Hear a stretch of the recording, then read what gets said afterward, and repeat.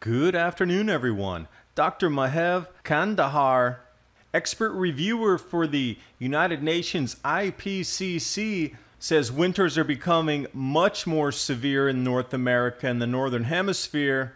And lo and behold, just 2 weeks later, record snow across Newfoundland and the Eastern Maritimes of Canada. Over a foot of snow, and it's just a week before June.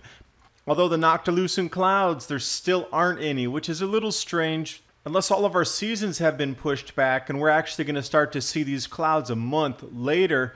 Lava rolling into the geothermal area. Amazing images coming out. We can see the heat from space. And this video is brought to you by TrueLeafMarket.com, heirloom and organic seeds for any grow zone on our planet. And all the links for tonight's video are in the description box below, including True Leaf Market. That's the Adapt 2030 link.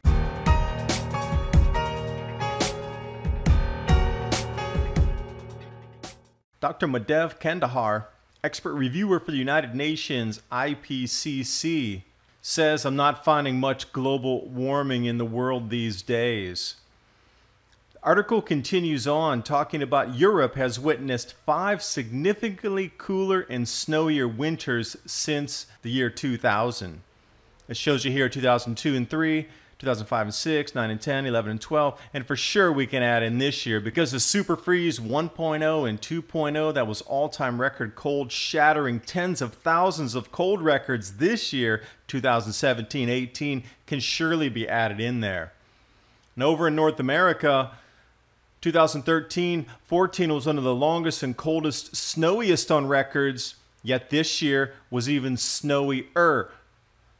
This is a great article, and it continues on, talking more about Canada with Calgary, record snowfall for the entire season. Edmonton set a record of continuous 127 days of below freezing temperatures this winter. We saw this late season blizzard that just rolled over the Maritimes up in Granger, Newfoundland. Incredible. Just a week before June.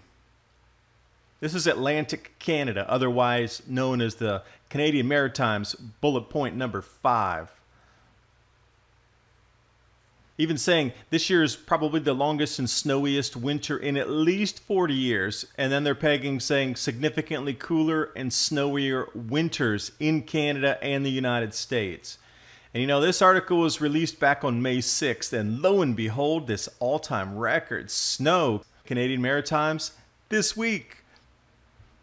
I guess he knows what he's talking about, because Al Gore telling us snow would be a thing of the past, well, that's exactly the opposite of what's happening. Spring Day comes to a record snowfall in the Canadian Maritimes near you. Foot and a half of snow, snow plows are out, blizzard conditions, schools canceled, everybody stay home, have a fun snow day a week before June. Newfoundland, Labrador.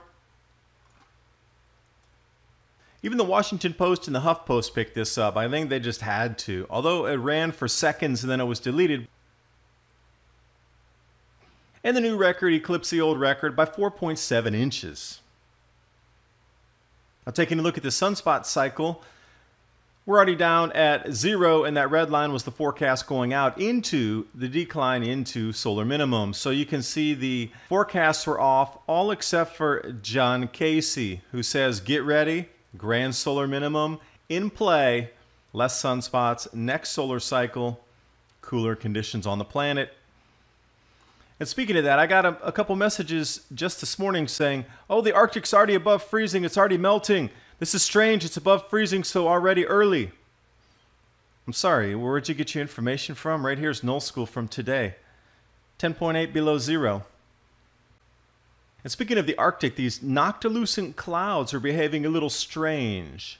They should already be appearing in late May or early June, since we're already into late May and early June, except for if all of our seasons are being delayed by 3 weeks to a month, which we're seeing. Tornadoes now, massive thunderstorms that usually occur in March, April time. The out-of-season blizzards, everything seems to have been pushed back. So my conjecture is that we will not see these right now at the exact time that we're supposed to, that it's going to be late this year by weeks or a possible full month before these Noctiluscent clouds kick in and reach the height of the season. This is already on May 25th. No puffs, no electric blue clouds, no Noctiluscent clouds. Something strange going on in the Arctic. Let's bring you over here to Hawaii. This is off the USGS update for today. I wanted to bring this to you. Not only is it amazing photos, but the lava has reached the geothermal plant and actually covered one of the wellheads. They're waiting for an explosion, possibly. So these outbreaks and conduits moving toward the sea are actually flowing at the speed of water now with the lava. This is just epic. This shot is scary to look at.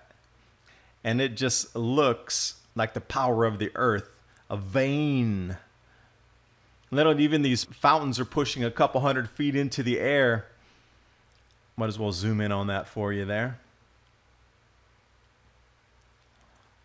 This was the May 25th USGS show of where the flows were entering into the ocean.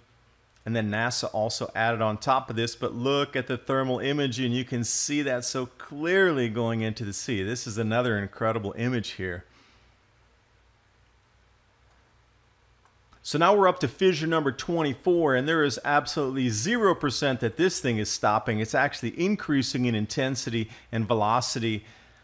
But this is the East Rift Zone here, May 27th. You can see where the active regions still are.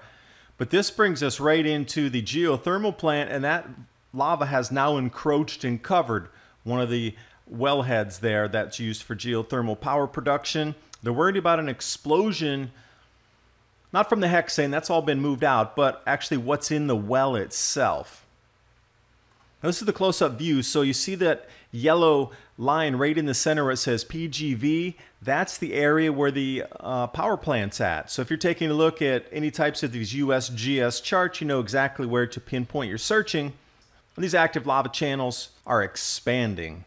Thanks for watching. Hope you got something out of the video. Changes in the sky, changes in the atmosphere, changes in the ice, changes in our Earth. The grand solar minimum is now part of your life.